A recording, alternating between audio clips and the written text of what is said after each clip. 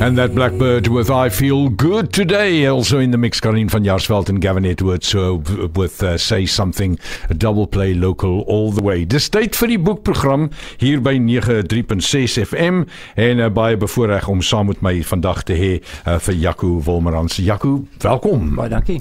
Dis 'n voorreg dat jy vandag saam met my in die ateljee is en ek's baie bly dat ek met jou kon gesels. Ons praat oor 'n debuut-roman, Bos. Dit gaan goed met die boek. Ek is oorweldig. Ek het nie besef dit is so 'n groot storie nie. In my boek was dit sekerlik nie gewees nie. Ek is uitgenooi na feeste toe. Die verkope doen klaarblyklik goed. So dis meer as wat 'n mens kan voorvra as 'n debuut. En dit in sigself was vir my 'n groot probleem geweest, want dit skep 'n groter probleem vorentoe. Hoe oortref jy dit nou? Kom ons praat oor hoe het hierdie verhaal in jou kop ontstaan, want dit is so slim gedoen, die bos en dan die twee kante van die bos, as ek dit so kan stel. Johan, die idee het gekom toe ek reis vir baie van my werk. Ek doen fotografie en videoproduksies en so voorts en ek was in Mosambiek gewees, snaaks genoeg, en ek het in die hawe rondgevaar saam met 'n man wat ek moes afneem op 'n dhow, een van hierdie ou bote, hierdie seilbote. En die agtergrond was eksoties geweest. Dit was hierdie hyskrane en ou fabrieke en goed, en ek het gedink, ja, as mens nou ooit 'n fliek skiet, dan sal hierdie nou die presiese plek wees om dit te doen. Toe dink ek, maar hoekom nie 'n boek nie? En per toeval het ek op pad na Maputo toe 'n boek gelees van Koos Stadler. Hy is die skrywer van Rekkie. Ja. En die boek gaan oor tweemanspanne. Dis 'n konsep wat ek glad nie meer bekend was nie. Ek self was nie in die spesmagte geweest nie. Die mense wat daar gewerk het, was klaarblyklik baie besonder geweest. Hulle is gekies uit honderde uit en hulle moes deur baie strawwe oefeninge gaan en keuring gaan om die werk te gaan doen, en dit was baie gevaarlik. En wat my aangegryp het van die boek was die besondere band wat gebou is tussen die twee, want dit is gewoonlik tweemanspanne wat gedoen, en een van hulle was gewoonlik gekamoufleer as 'n swart mens geweest, en jy moes uit Angola uit infiltreer saam met SWAPO om te sien waar SWAPO stap. En dit was geweldig moeilik en gevaarlik geweest, want hulle moes dit deur die dag doen. So die kans dat hulle gevang sou word was baie goed, en as hulle gevang word, is hulle in vyand se kleer met die vyand se wapens. Baie keer moes hulle ingaan in 'n gebied waar hulle veronderstel was om bevrore gebied te wees. Maar soos wat die army nou maar gewerk het, het nie altyd die memo het nie uitgekom met die regte mense nie, het hulle baie keer in hulle eie magte vasgeloop. En die hele storie het my aangegryp en gedink, maar hoe bring 'n mens daai ou geskiedenis en daai wonderlike ervaring van daai mense en daai besondere band, hoe bring jy dit in die hedendaagse? En dit was 'n groot uitdaging geweest. Tot ek heel per toeval begin kyk het na goed soos renosterstropery. En toe besef ek, maar hang on, die kundigheid wat gebruik is daai tyd om die skurke te gaan uithaal, geld waarskynlik vandag nog. So as ek dit kon brug op 'n slim manier, dan het dit 'n storie. En per toeval in daai tyd, soos jy sal weet, was dit in die aanloop geweest tot Jaco se boek The President's Keeper. En 'n klomp van die goed wat uitgekom het in daai tyd was in die publieke domein geweest, en ek het dit absoluut opgeslurp. Hierdie hele conspiracy theory ding het my so aangegryp. En ek moes dit subtiel assimileer het. Ek moes dit seker opgeneem het, en onbewuslik het ek dit begin inwerk in die storie in. En die storie soos hy staan in Bos was nie beplan soos dit is nie. Dit het generies of dit het amper organies ontwikkel. En ek is 'n redelike groot voorstander daarvan om die mens se karakter te laat ontwikkel, om toe te laat om te ontwikkel. En baie keer beplan jy nie 'n karakter nie, dit goed gebeur net. Ja, die man kom net uit. Hy ontstaan net. En jy moet nie in sy pad staan nie. Dis nou iets wat ek geleer het. En dis presies wat gebeur het met Bos. Die twee karakters het hulle eie pad gevat. Carlos, die voormalige Angolees, hy is 'n baie sterk etiese karakter. En is nie weer eens, is nie iets wat ek so geskep het nie. Inteendeel, ek het hom gecast as die teenoorgestelde.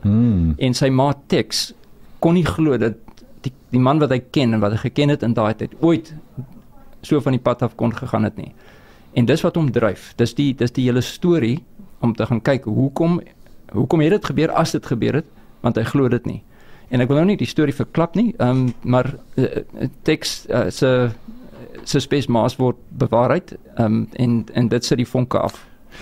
Absolute briljantheid van Bos wat hy voor die ou orde gehad het en nou met 'n nuwe dimensie kom van die stropery en al. Ek was weggeblaas. Ek het gedink, wow, dit is so slim uitgedink. Ek gesels met Jaco Wolmarans oor sy debuut-roman.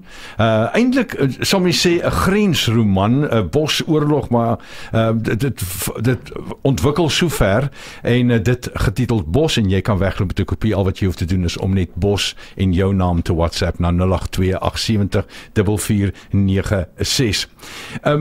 Jou hele journalistiek en veral nou wat ek ook weet wat jy nou doen, het seker gehelp met die hele proses ook. Ja, absoluut. Ek is nie bewus geweest dat dit soveel onderliggend deel was van die proses en dat dit die hele ding probeer shape het nie. Ek het by die Burger gewerk jare terug as 'n nagsib. Ons het die koerant pers klaar gemaak en dis een van die mees sterkste vormingsstukke wat in my lewe gebeur het. In dat jy moes baie vinnig besluit oor 'n ding, oor 'n opskrif en so aan dit skryf. En ek dink wat dit vir jou afbring is of wat dit by jou laat is die vermoë om baie vinnig, baie krities by die storie uit te kom, want jy het net soveel kolomspasie gehad. Wanneer jy dit vertaal in skryfwerk, het ek besef dat jy moet heeltyd jou leser kan boei. Dit is nou baie lekker om fleurig te gaan skryf oor hoe mooi die sonsopkoms is. Maar iewers verloor jy die storie. En as jy indink, die tipiese mens wat lees is nie die persoon wat gaan sit in die boek vat en hom met een slag deurlees nie. Hy klim in die bed vanaand 10:00 en hy lees en 10:30 is hy vaak en dan val die boek in sy gesig om. Jy moet skryf om daai persoon wakker te hou. En ek is nou baie jammer vir hulle, maar dit is wat moet gebeur. Dan is die boek suksesvol. En dis my eerste poging. Ek dink nie heeltemal ek het dit so goed gedoen soos ek dit graag wou gedoen het nie, maar ek was redelik beperk geweest deur die eerste persoons vertelling. Met teks vertel die storie en alles wat gebeur in sy omgewing. En dit trek jou 'n bietjie vas. Jy moet op ander maniere die res van die mense se storie kan vertel. Maar dit gesê, die hele storie beweeg stelselmatig vinniger, soos wat ek agtergekom het wat gaan gebeur en so aan.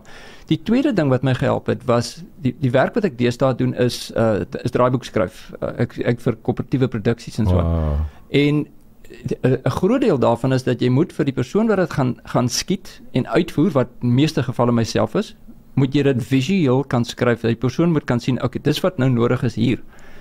En 'n groot deel daarvan bly steek in jou skryfwerk wanneer jy fiksie takel. Ek dink dit is meer as wat ek gedink het, want ek moes baie van die gevalle moes ek die gevegstonele en die aksietonele beskryf. En is eers wanneer ek dit gaan deurlees agterna wat ek besef dat genade, daar is elke liewe bos word beskryf, want elke liewe bos is nodig geweest vir die storie. Iemand moet wegkruip agter iets. Jy kan nie net 'n bos uit die lug uithaal nie, maar voor die tyd moet jy dit opstel, dat daar 'n gebou is, dat daar deure is, daar is net een venster waar jy deur kan kom. En dit was vir my iets wat van nature gekom het. En dit ek eers besef na die tyd nadat ek met ander mense gepraat het wat my gesê het, hulle sukkel om die aksietonele goed te beskryf. Dit was maar omtrent die maklikste. Die moeilikste is liefdestonele. Maar ons gaan terugkom, want ek wil 'n bietjie praat oor hoe filmies jou boek is. Die tyd aangesnap, dis 24 minute voor 1, dis 93.6 FM. Vernon Barnard met Soekhart. Onthou Bos en jou naam. WhatsApp jy na 082-870-4496. Ek het vir Jaco Wolmarans hier in die ateljee. Vernon Barnard met Soekhart vir jou hier by 93.6 FM. Dit is 20 minute voor 1 in gesprek en dit moet Jaco Wolmarans ons gepraat oor sy debuut-roman 'n Bos. Filmies. Maar jy die agtergrond. So dit sypel maar nie deur. Die mense sê almal ja, wanneer word dit 'n fliek? Almal vra wanneer word dit in Engels vertaal en so. Dis twee baie goeie vrae en dit hang van albei gevalle af vir die uitgewer. Verskillende prosesse, ja. Dit is inderdaad. Filmies, ja, ek het dit nie geskryf met die idee om dit in 'n fliek te laat maak nie. Ek het dit halfpad eers besef, damn it, dit sal 'n bloody goeie fliek maak, vir my Frans.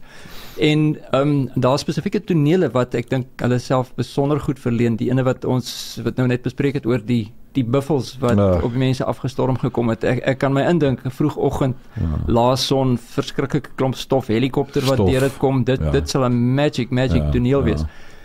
Dis 'n bietjie buitekant my verwysingsraamwerk nou, om 'n draaiboek te skryf of om die manuskrip te swaai na 'n draaiboek toe. Ek dink dit vat 'n baie spesifieke soort finesse. dit is en ek weet dit omdat ek myself so moes indink in die karakters en dat ek my kon indink hoe sou 'n akteur homself moes inleef. Ek moet myself net inleef in die karakter om dit te kan skryf, om die woorde. Maar jy het geen probleem om hierdie hele proses uit jou hande uit laat hardloop nie. Inteendeel, ek sou dit verwelkom as iemand dit wil vat en al is ek net op die sypaadjie betrokke daarbey, sal dit vir my 'n geweldige ervaring wees. Daar is sprake dat die manuskrip aangebied gaan word vir 'n rolprent opsie. Ek verstaan in Frankfurt is daar 'n jaarlikse fees waar die goed gebeur en ek hou duime vas, ek dink dit gebeur in Mei. Wat dit sou beteken vir my, in hoe mate ek betrokke sou wees, sou dit gebeur, is ek onseker. Maar ek sou verskriklik baie uitsien daarna, want ek dink die boek sal 'n baie goeie fliek maak. Daar's 'n hele klomp stunts in wat ek graag sou sien hoe hulle sal uitvoer. Ek stem saam. Absoluut 100%. Jaco Wolmarans, debuut-roman Bos. Jy kan met 'n kopie wegloop, Bos, en jou naam WhatsApp jy na 082 Hoe hanteer jy die hele feeste ding en sprekers en mense wat vir jou vra en al hierdie tipe van ding? Dit is 'n wonderlike ervaring. Dit dwinge ou, dit forceer jou om te gaan goed dink oor wat dit is dat jy skryf, wat staan agter die boek, wat se boodskap indien enige is daardeur. En dit kristalliseer jou gedagtes in 'n groot mate. Ek was oorweldig daardeur, ek is nie verwag dat ek sou uitgenooi word na die Stellenbosch woordfees nie, en toe ek my uitvee, toe ek op die Klein Karoo Kunstefees, wat albei fantastiese ervarings was.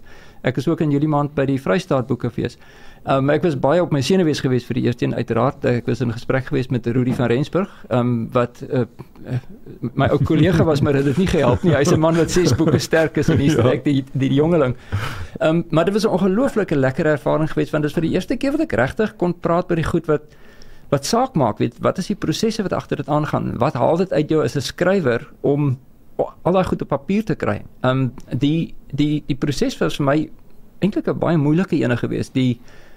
Net om jou agterend op 'n stoel gehou vir so lank is al klaar. Ek vandag ek haal my hoed af vir enige iemand wat vir 'n jaar lank kan sit en skryf. Dit is verskrik. Dit is die moeilikste ding wat ek in my hele lewe lank gedoen het.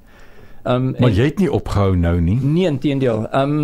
Die probleem is net, Bos het my omtrent 12 weke geneem om te skryf, wat waarskynlik 'n wêreldrekord is. Dit is. En ek sal dit nooit weer kan herhaal. Ek is jaloers. Ja. Die een wat ek nou aan werk, vat my 'n jaar, maar dit was met onderbrekings. Jy weet, werk kom deur, 'n mens kan nie net sit en skryf nie, jy moet die pot aan die kook hou. So die tweede boek wat ek skryf, is weer eens gesetel in die ou tyd. Daar is soveel stories wat daar agter lê nog in ons grensoorlogtyd. Die probleem is net, daar's baie literatuur oor die grensoorlog. Daar is 'n milieu of 'n genre geskep al wat die naam 'n grensroman is. Ek wou wegkom daarvan af. Ek wou nie Bos 'n tipiese grensroman was en daarom was daar net terugflitse na die tyd in die bos op die grens.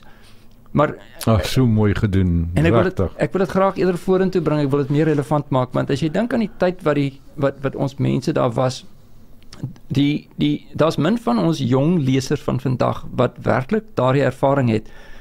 Hulle het meer aanklank tot wat nou gebeur. So jy moet nie jouself net in daai tyd insit nie.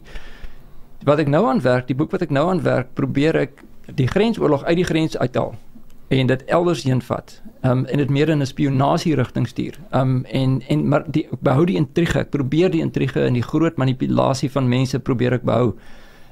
Want ek dink dis meer universeel. Ek dink dis generies genoeg vir enige generasie van mense om te aanvaar. En as hulle die storie soos wat ek dit nou het, lees, sal hulle verstaan hoekom ek dit probeer doen het en hoe ek probeer afwyk het van die tipiese ek dink nie ons kan dit geuite grensroman noem nie. Ek dink nie ons het al enigstens naaste by uitgeskryf aan die grensroman nie.